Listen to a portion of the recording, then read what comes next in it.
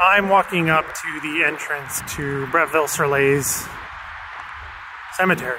This contains, again, a lot, like many Canadian graves. This contains graves of those who died from different parts of the fighting earlier, as well, including some of those who were killed at the Abbaye d'Ardennes. So we're going to go take a look at those graves and a few others while we're here at the other major Canadian cemetery in Normandy. So Bretteville has casualties from, like I said, many different parts of the fighting.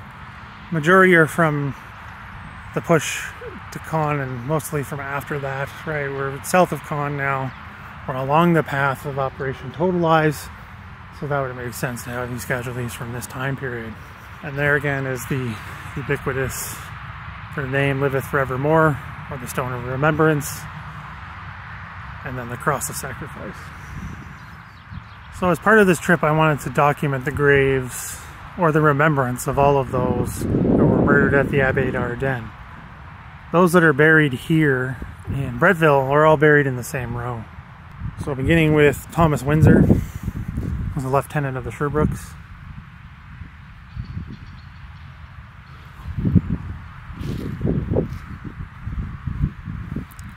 George Millar, member of the North Novas.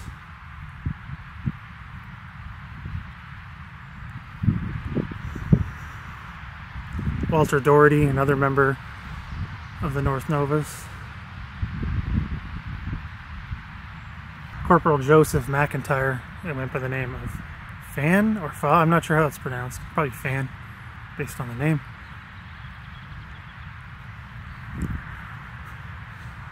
We have Harold Philp of the Sherbrooke Fusiliers, another tanker who was captured and murdered. So we have George McNaughton of the North Novas, who was 21 years old when he was murdered.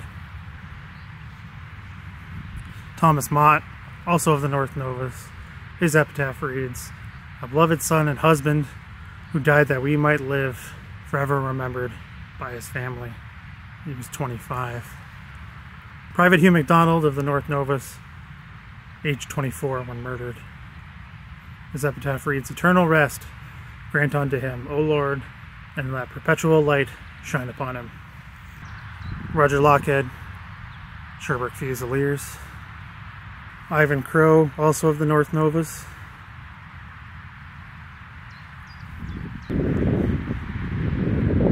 Raymond Moore of the North Novas.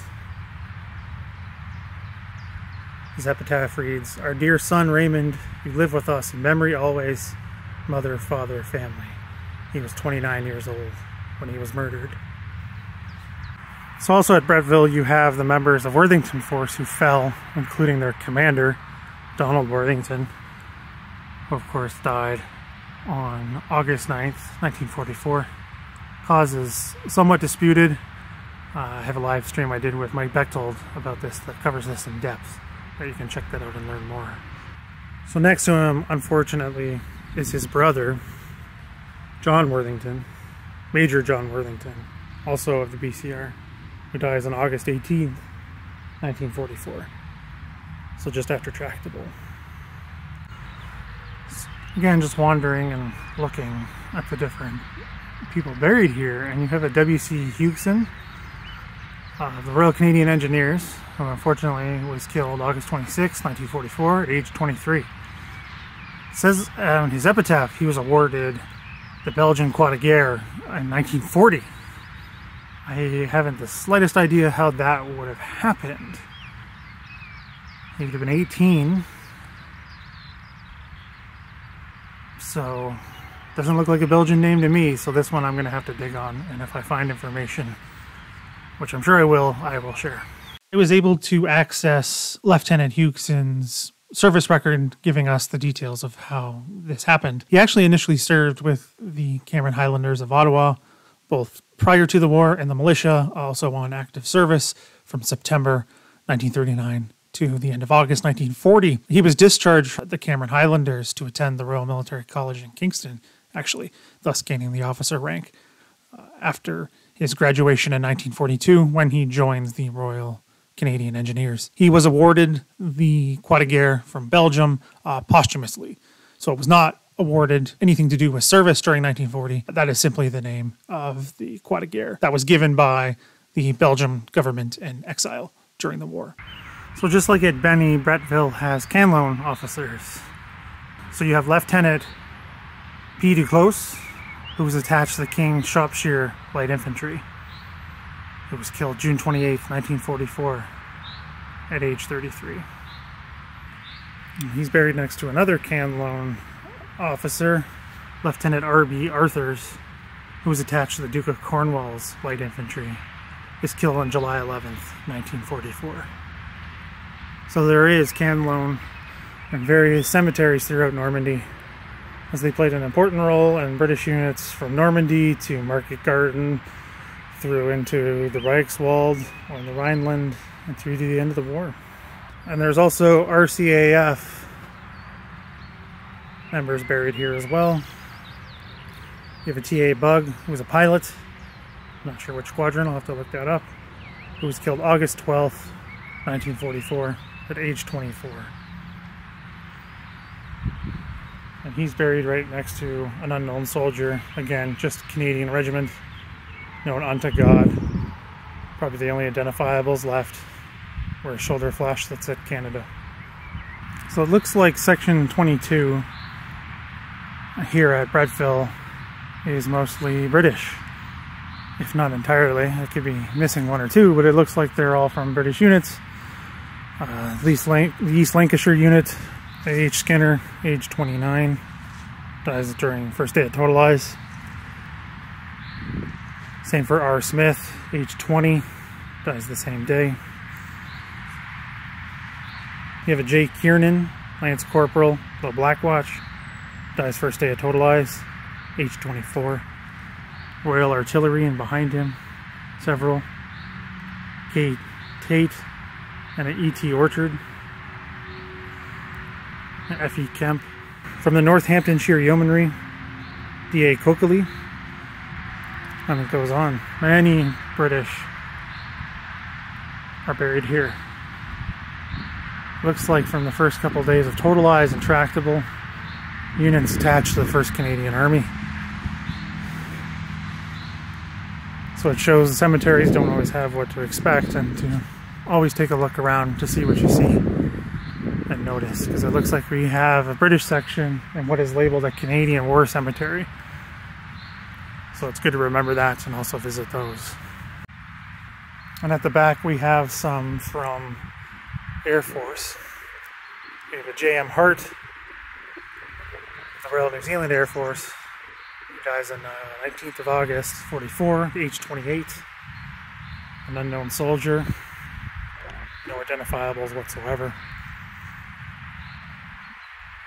An airman of the RAF. No identifiables whatsoever. And another right next to him.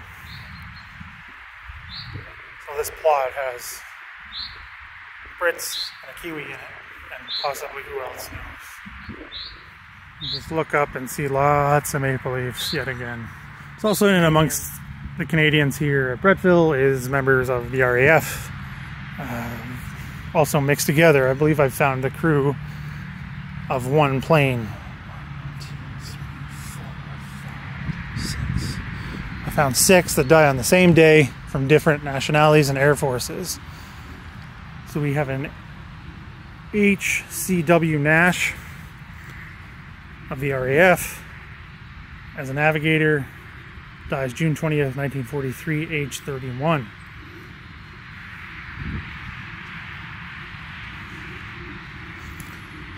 And then we also have a W.G. Brown, who is a wireless operator, air gunner, dies the same day.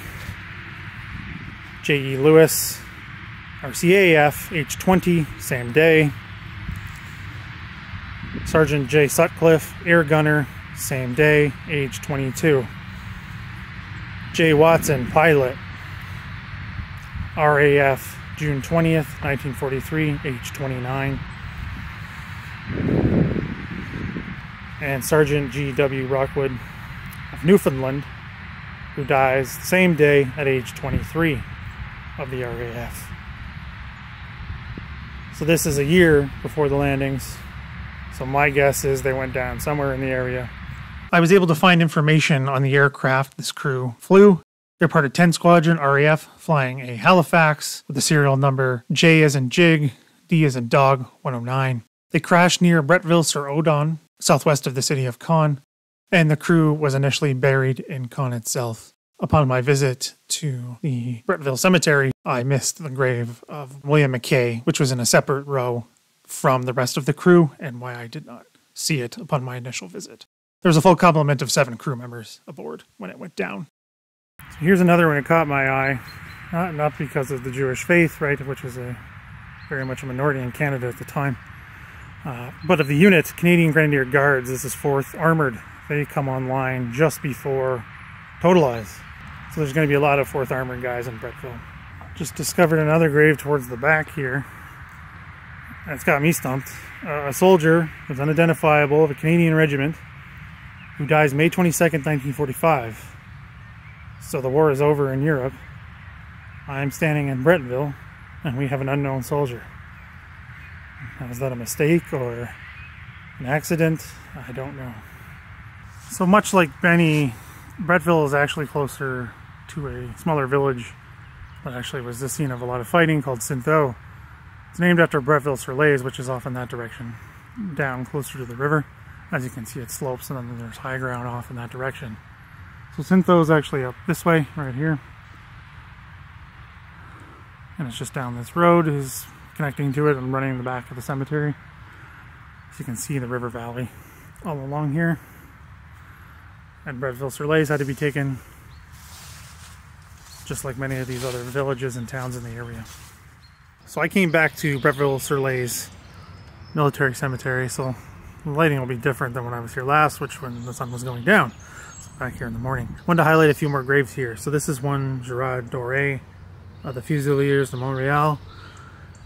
He was killed around the fighting just before spring on Verrières Ridge. Around those farms we looked at, and he was only 16 years old when he died. And this is his final resting place here at Bretteville. And here's a grave that highlights the story of many in the Canadian Army. It is one C.L. Gillis. He is American, served with the North Shore, killed on August 10th, part of Totalize at age 20. Probably would have enlisted before Pearl Harbor. Or lived in Canada at the time, not sure, but I can look that up afterwards. Gillis was born in Connecticut and moved to Nova Scotia around age 4, where he lived until the time of his enlistment. It appears that his mother moved back to Connecticut after the war, as his father had died in the mid-30s. Here's another American, J.H. Farrell of the Black Watch, killed July 27th. Age 35. So after the advance of Verrières Ridge by the Black Watch. So here we have the grave of Philp Griffin. He was put in charge of the Black Watch during the charge over Verrières Ridge when there was issues with the artillery and timing, and after many other commanders of the unit had been killed. And his death was, and still remains, the subject of quite a lot of controversy about the whole attack and who was to blame. Simmons blames him for the attack failing. So this is the grave of Lieutenant Colonel Stuart Cantlie. He was CEO of the Black Watch, killed just before that advance over the ridge.